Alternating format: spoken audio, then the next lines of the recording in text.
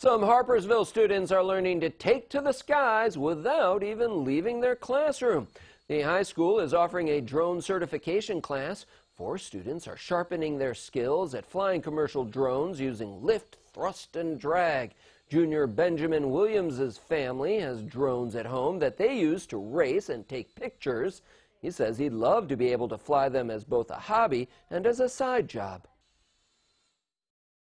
It's so interesting to see something that you can control go places you could never go on your own. You can see it go into the sky, high in the sky, and you can see it can get places where no human can get.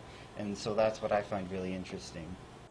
The students are also learning all of the rules and regulations associated with drone flying. Once the class is over, they will take their FAA Unmanned Remote Pilot Certification test, most likely up in Rome.